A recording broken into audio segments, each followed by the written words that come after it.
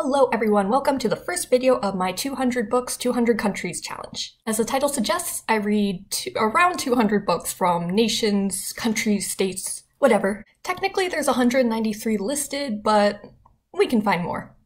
Our first book comes from Nigeria, kind of. Here's Akata Witch by Nnedi Okorafor. She was born in the United States, but both her parents are Nigerian, Igbo to be exact. So she draws on her experiences and knowledge of the culture to write this book that takes place completely in Nigeria, and also the magical world. I thought this was a good pick because I actually have people of all ages watching my videos. So this one is somewhere between middle grade and young adult. Depending on which bookstore or library you go to, you'll find it in each section. It's not too dark to start us off, and a good comparison title would be like an African Harry Potter. What's it about? I'm so glad you asked! Sunny Nwaze is an albino Nigerian kid who spent most of her life in America before moving to Nigeria a few years ago. Her skin marks her as someone between worlds and points to her latent powers. And for another Harry Potter comparison, she makes new friends and she is immersed in the world of the leopard people, which is like wizards, and the muggles in this world are called lambs. Eventually, they're roped into saving the world from a leopard person serial killer who's on a child murdering spree. Yeah, I'm bad at summaries, but that's the gist.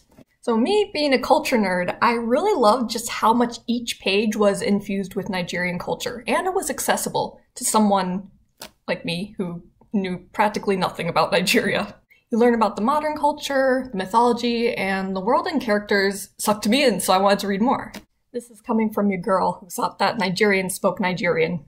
There are several languages spoken in the country, but the ones that featured most were Igbo, Yoruba, Hausa, and of course the English pidgin. Alright, time for the mukbang. So I'm going to attempt to make pepper soup. In the magical version, chicken causes it to explode. But I don't really eat red meat, so I'm going to have to take the risk. Unfortunately, I can't use crayfish either, because I'm probably allergic.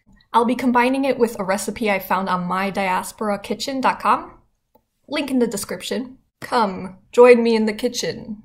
Okay. Chef Yunchi on the case. Alright, 3 cups of water. So first put in the water, and then the onions. Wait. Wow, I don't know how to do this. And finally,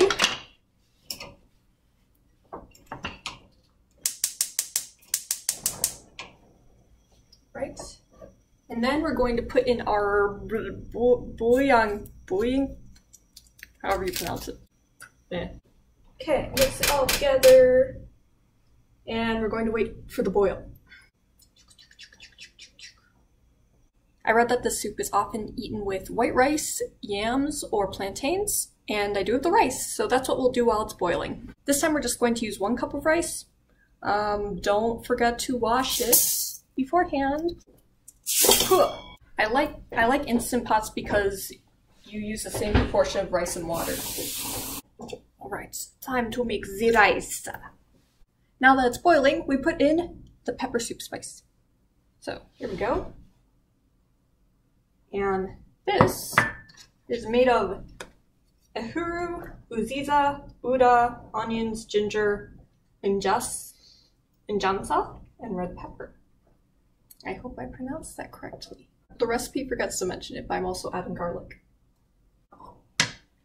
Now we put in the chicken to absorb the flavor. I cheated and got rotisserie chicken.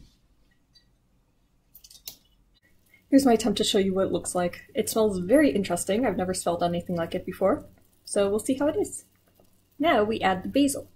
Instead of scent leaves, I'm adding basil, and unfortunately there are no fresh basil or parsley leaves in the community garden, so I'm using dried.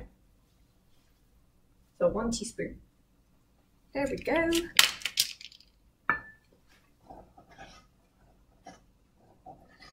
I kind of want that dash of red, so I'm going to add paprika, like some of them say to do.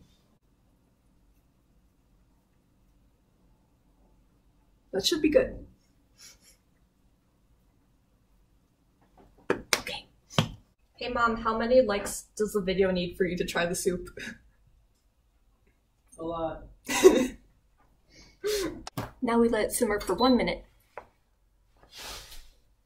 The rice will be done in 12 minutes, and then we Mukbang. So here's the soup, and I'm having it with white rice. But I don't know how to tilt the camera so that it shows it. Alright, I'm orange for some reason, but I can't help it. Time to taste. Okay.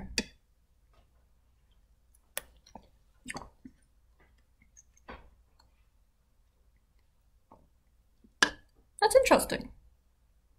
Super basic, but interesting. I was scared it'd be too spicy, so I didn't put in the habanero pepper, but I should have. Your turn! It's good! Kind of reminds me of Korean food, so I think I'm going to, like, take the rice and put it in. See how that works? Is this sacrilege? I don't know.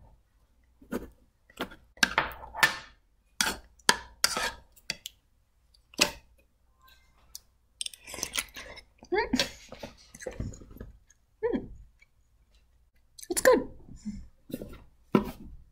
One thing I didn't do was peel the onion enough, apparently. I honestly don't get the point of real mukbangs, but I will probably be doing more cooking and testing out in the future.